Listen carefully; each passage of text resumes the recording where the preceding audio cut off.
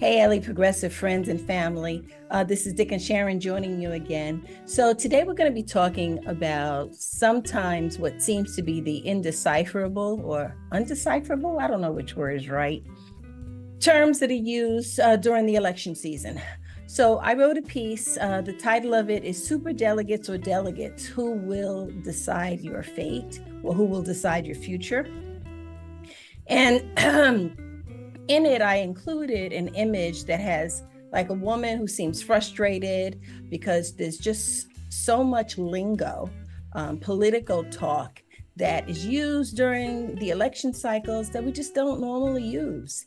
And I know when I was younger, this used to really confuse me, and there was no place where I learned this stuff.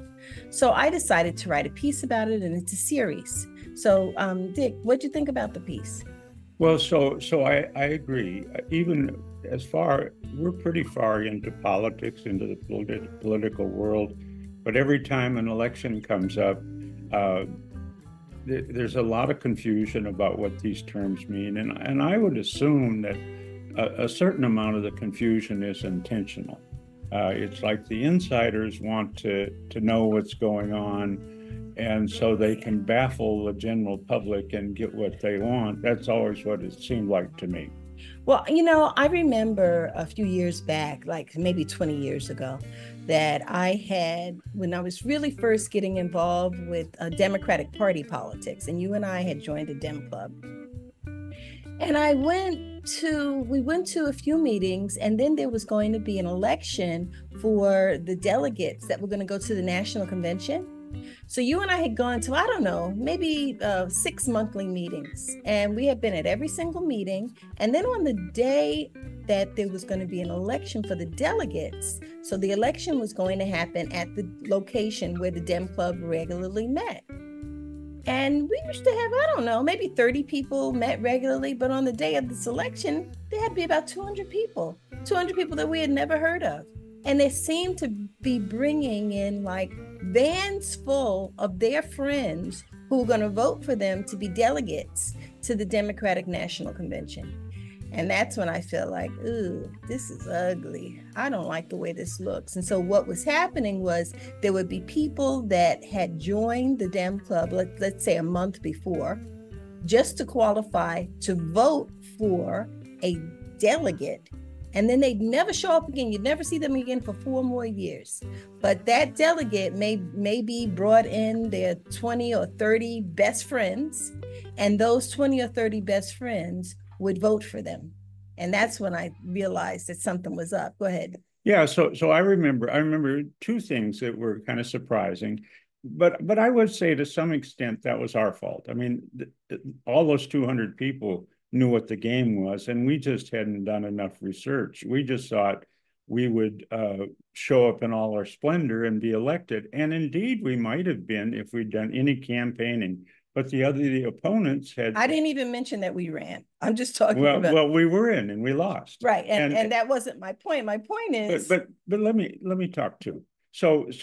Yeah, so to some extent that was our fault, but it was just what I'm saying. Like the people who knew what the game was played the game, and if you didn't know what the game was, like us, you got left out in the cold. And I'm not saying we minded the cold very much. The other thing I remembered is when there was a Dem Club primary to who they would, an endorsement session for various local office holders, the same kind of thing happened. Dear Jose Huizar was running for city council, and on the night of the primary, he brought in 100 people who had never been to one of our Dem Club meetings, and they all paid their $10 and signed in, and he won. He probably would have won anyway, but it was like dirty politics. And who would have thought that of such an honest, decent guy as Jose Huizar? For those who don't know, Jose Huizar is now serving time for criminal activity that he was engaged in during the time that he was a Los Angeles County City Council representative.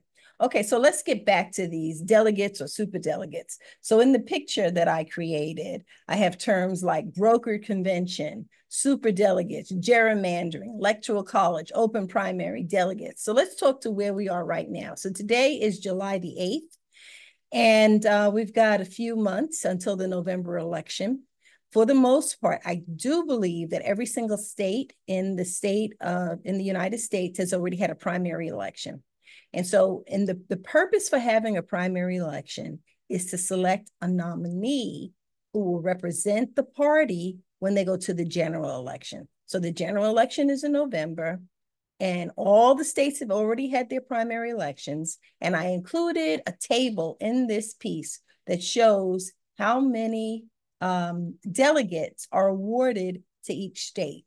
So let's talk about the delegates. So Dick and I just already talked about how you get to be a delegate, right? So you run usually at the very, very local level, in the neighborhood, in the precincts. In our case, it was a Democratic club. People go and they run, like in California gets to have 424 what they're called pledged delegates. Now, I don't understand why really it's necessary for these pledged delegates to go to the convention, but you do go on your own dime. You pay for yourself, you pay for your hotel, and you go, and in this case, it's going to be in Chicago. Kind of scary. Sounds to me a lot like 1968. But anyway, so the 424 Californians will be going to Chicago, 424 in California. In Georgia gets 108. Alabama gets 52. All of that you can see in the charts. So a pledged delegate means they are pledged to a certain candidate. So it could be that since Biden won the primary here, the 424, some percentage of them would, when they show up, they have to vote for the candidate they're pledged to on the first ballot. And so the unpledged delegates are freewheelers. They can show up to the convention and lobby on behalf of anybody. Do you want to talk about the mess we're in currently? Well, I want to talk about the difference between pledged and unpledged delegates. So, like I said, the delegates that are pledged are the ones who have participated in a contest to be elected to be a delegate to be sent to the Democratic National Convention in Chicago. So neighborhood people, they all get together at a cafeteria or a library or something. In our case, it was at a restaurant. But the unpledged delegates, that's a whole different ball of wax. The unpledged delegates are also known as superdelegates. And those typically are mayors, governors, other elected officials, party insiders, people that they call party leaders, and elected officers, PLEO, party leaders, elected officers, generally are superdelegates, and they do not have to compete to be chosen to be a delegate. They get that automatically. It comes with their title. And those people are not pledged to a particular nominee. So for the most part in California, just about all of them, and it could be all of the pledged delegates are going to Joe Biden. It could be all of them. It's something that I'll look up and put it down at the bottom. The unpledged, we don't know who they're going to be supporting until the convention. However, the thing is, whoever the nominee is going to be, they've got to get 50% or more of the pledged delegates. And Joe Biden already has that. The total is 3,949, and he's got over 3,000. So he already has it in the bag. So Dick, you were asking. So yeah, so I think so the unpledged delegates, I mean, I think the theory is that these are deeply steeped in Democratic Party politics and deeply knowledgeable. I mean, the positive side. So they provide a certain amount of stability. And on the other hand, they make sure there's no fundamental change. They often swing into play to blunt somebody like Bernie Sanders. Yeah. And I want to remind you that we're talking about a convention for the Democratic Party. The Republican Party has a convention. The Green Party has a convention. Each party has their own convention. But the Democratic Party, in our case, is the one that we're focusing on. And truth be told, as much as I would not like this to be true, in the United States, we really only have two viable parties. The Green Party is starting to grow, and I hoped that Cornel West would have stayed with the Green Party. He didn't. He's tried to create a new party, and that new party actually is called the, let's see if I can find this. I can't find Well, but I think you misspoke there to say that we have two major parties. Really, we have 1.5 major party, maybe 1.25 major party, funded by the same group of people.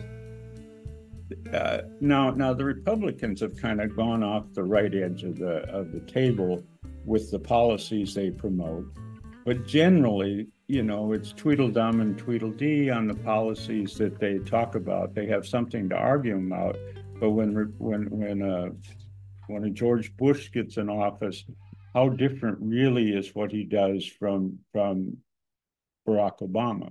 Different in some respects, but basically bought and owned by the same group of deep-pocketed individuals. That's right. So let's just do a wrap up and a summary.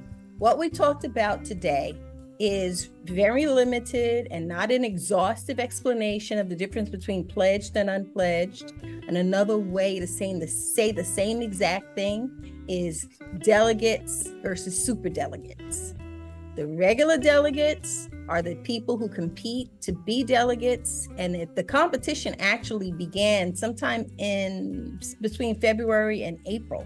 So months ago, you had to fill out a form on the Democratic Party website, get your name in, and then you had to show up, and then you had to pitch your campaign to a group of people, and then you would be selected to be a delegate.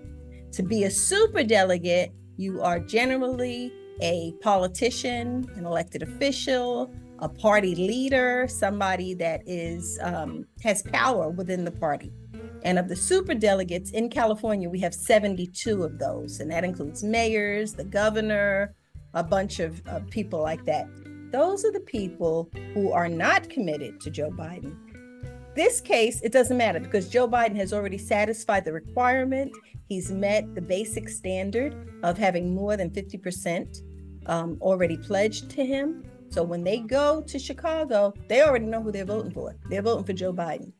Now the next, right. I don't think Biden has a majority yet because not some states they are divided up proportionally by how many votes. I swear to you. Well, okay, so I guess where I was going with my point was that all this is kind of turned on its head with the growing calls for Joe Biden to step aside and him fighting to stay on the ticket.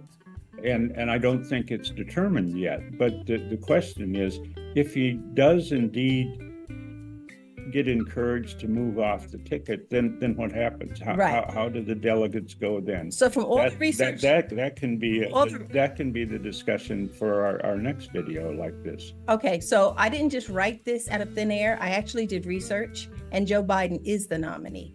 The way for Joe Biden to not be the nominee, he's got to voluntarily relinquish a seat that, the seat being the seat of being the nominee. He's got to give that up voluntarily. There is no mechanism built into the party system itself that gets rid of Joe Biden.